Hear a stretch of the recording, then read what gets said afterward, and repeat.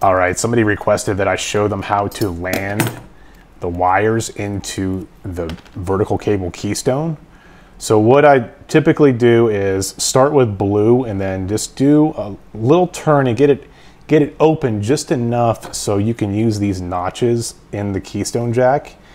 And this is specific to the VMAX keystones. They have these notches in it. You can see those guys. Makes it really easy. All right, now I go to orange and then just open it up a little bit, same deal. Put it down like that.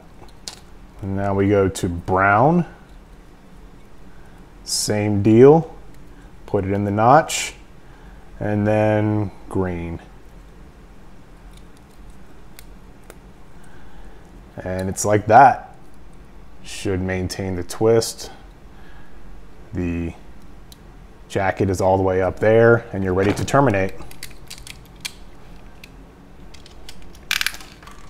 Just like that. It should look good. And then you put on the dust cover. That's it. All right. I hope that helps. Thank you.